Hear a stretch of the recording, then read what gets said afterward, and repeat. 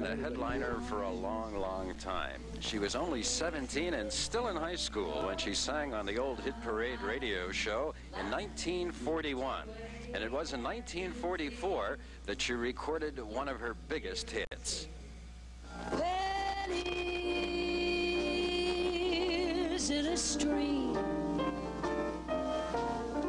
falling leaves, a sycamore, moonlight in Vermont. That Maggie Whiting was suddenly a national recording star before her 20th birthday did not surprise her musical family. Her father was a noted composer whose songs are featured in her act. Just too marvelous for words, like glorious, glamorous, and that old standby amorous. Back then, in the early 40s, what was the effect of stardom on teenage Margaret? It didn't seem to make a difference. My father was Richard Whiting, the songwriter, and because of my father, we had all the great stars around the house when I was a kid.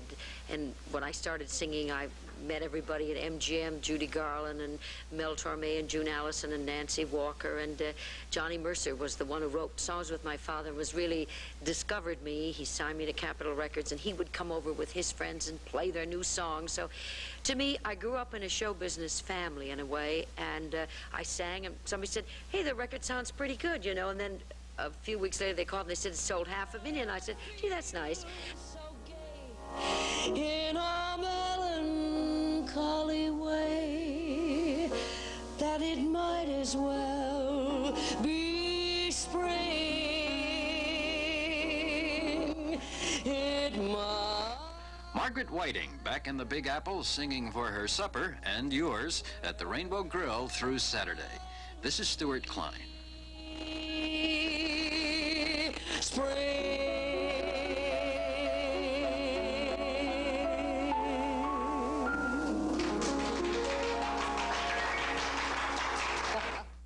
And there's our report for tonight. Bill Jorgensen for Channel 5 News. Thanking you for your time this time. Till next time.